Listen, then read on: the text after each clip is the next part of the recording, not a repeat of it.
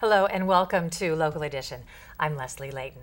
A lot of fear and frustration fueling finances across the country, but what's going on locally in Redlands, for instance? With us now, the mayor of Redlands, Pete Aguilar. Thank you very much for being here. Thanks for having me again, Leslie. So how are things in Redlands? We hear about tight budgets everywhere we turn. Is it the same there? Absolutely. We're not immune to that. We've had difficult budgets for the past few years. We closed a $3.9 million deficit this year.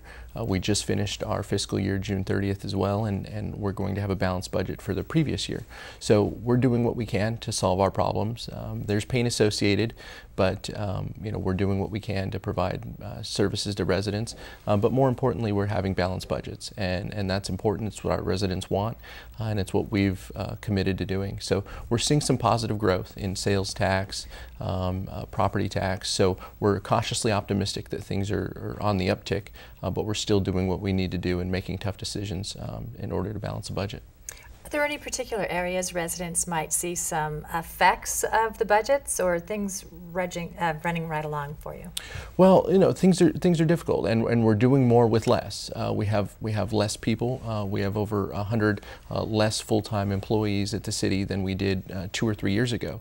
So what they might see, what we're making sure that they not see, is reduced service levels in our parks and at City Hall to provide basic service. So we're doing what we can, but the residents, I don't think, have seen all of the impacts to that, and we're doing what we can. What are you doing to work with the residents to improve services in the city?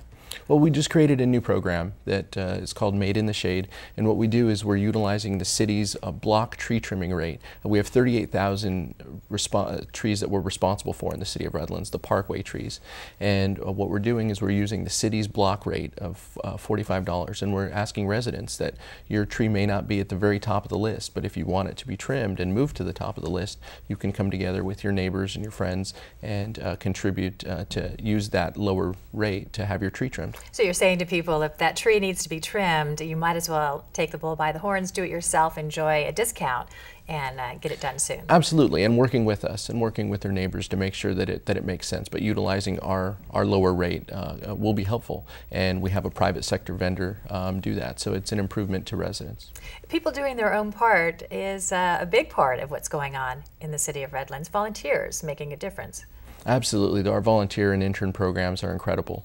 I participated in one earlier this year, and we had over 1,000 volunteers contribute to the city. But every day we have volunteers helping out in our parks, in our HR department, human resources departments all over the city.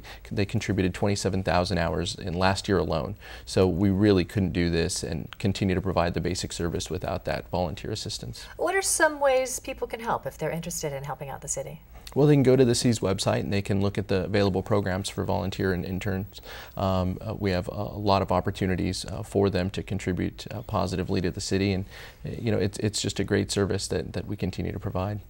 You say you've been really busy lately. What's on the agenda? What are you looking at for the future? Well, the Summer Music Festival is winding down there in Redlands, but we have a 9/11 festival, 9/11 commemoration as well that we're looking forward to, and the fall is always a great time in Redlands, so we encourage residents to come out and to be involved. All right. Thank you very much, Pete Aguilar, Mayor of Redlands, for being here today. Nice to see you. Thanks so much. And thank you for tuning in. Stay with us. More HLN coming up right after this.